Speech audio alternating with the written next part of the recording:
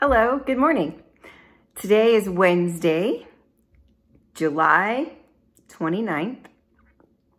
It's the end of July, and we'll be looking at Luke chapter 15. This is the special chapter in Luke. The parables of the lost and the Luke exclusives that they are. The first parable that we begin with is the one that is common to the other synoptic gospels. But let me first, as we get into the parable of the lost, let me just illustrate what they are. The lost sheep, the lost coin, and the prodigal son, or sometimes we could also be known as the lost son. These parables are brought in context, though. There's a context for Jesus sharing these parables. And the context of these parables is that he is with tax collectors and sinners. He's with these tax collectors and sinners, and the Pharisees and scribes are grumbling about his associations here. And so, to respond to the grumbling, Jesus tells three parables. And the first parable is a synoptic parable about the lost sheep. How many of you, having 100 sheep, would not leave the 99 and go and find the lost sheep and bring it back? And then when you do, there's much rejoicing in the community because the sheep was found. And then the lost coin and the last one, the prodigal son, are two that are exclusive to Luke.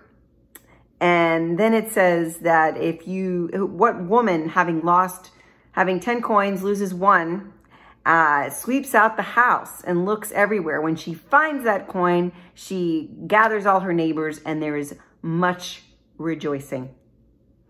So that's the coin. And then the next one, I guess she lights the lamp and sweeps out the house, so make sure they know that.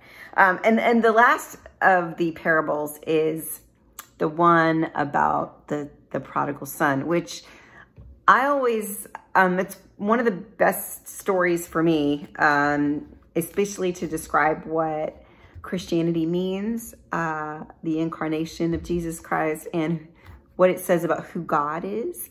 So Jesus tells the story, and the story is not necessarily about the son. We call it the prodigal son and his brother, or the parable of the prodigal son. But Jesus says in the very beginning, there was a man who had two sons. So the parable is really more about the father, the man who had two sons. And God is the father.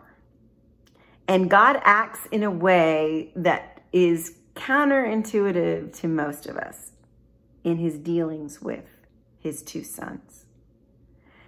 And what we have in this parable is God the Father acting with great grace towards both of his sons.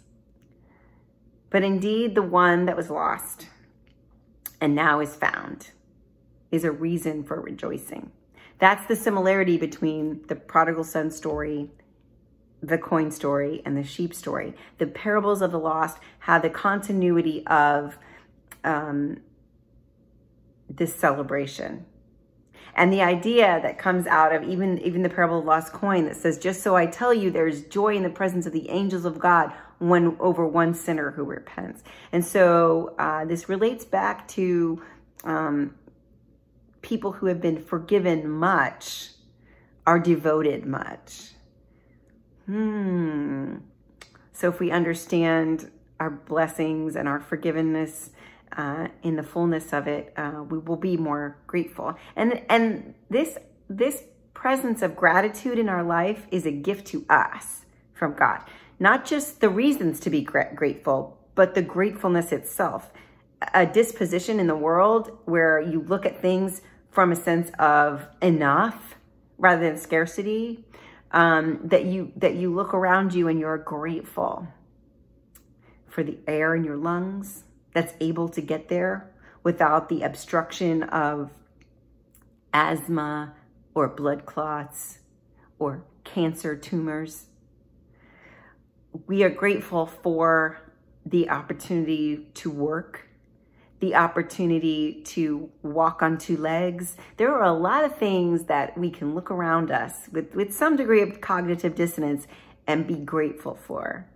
So the understanding is that we are grateful for the grace that God has given us because we know what it's like, and I'm going to preach, to get lost. And in the story of the prodigal son, you know the story. The son goes out. He says, you know what? I wish you were dead, Dad, that I could have my inheritance. And Dad says, you know what? I'm offended by that, but I'm not going to let it get me down. I'm going to give you your half of the inheritance. And he gives it to him. And the kid goes off, and as kids would do, or anybody, any of us for that matter, squanders all the money, becomes destitute, and probably hungover and sick. He's just not doing well. So he's destitute, and he's longing to feed himself from the pig troughs, which for a good Jewish kid would be a total abhorrence. So he considers that he would go back to his father and ask to be a hired hand. So he makes up his mind that he is going to return home. And he starts walking down the path to the house. And it says right here, I mean, I'm not making this up. It says he saw him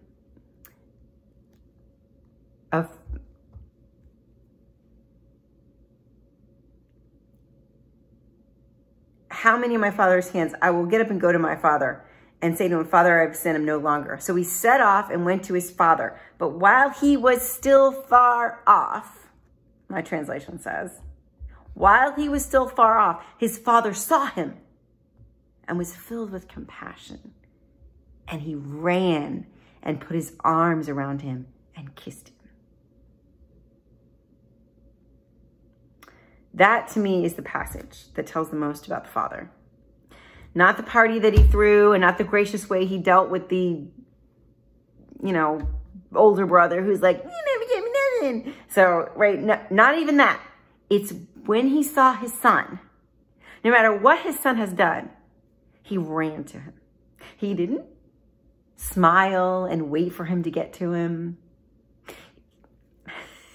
He didn't meet him halfway. He went the whole way and embraced him and kissed him and was celebrating that the son had returned. I mean, I would imagine most parents would sort of stand in the driveway with their hands folded and their foot tapping. It's about time. No. This father ran towards the son. And that is grace. It's a parable of grace. It's not a parable necessarily about the kingdom, not a parable about judgment. There's parables about all kinds of things. This is a parable of grace. And it speaks grace into our lives, and it tells us who our God is. Our God is an awesome God. And not because of the things that God can do, which God totally can do, but of the way God loves us beyond our ability to conceive that kind of compassion. It's a tall order, but God asks us to be like that Father. We usually identify ourselves with the sons, one or the other. But the story is calling us to, and what John Wesley would call Christian perfection, to be like the Father in the story of the prodigal son. When someone has wronged us, has offended us, has gone away from us, has squandered what we gave them, and yet we are able to embrace them wholeheartedly. Chapter 15, the Luke exclusive. I hope you will carry the parables of the lost in your heart today. And I hope you will have cause for celebration and gratitude.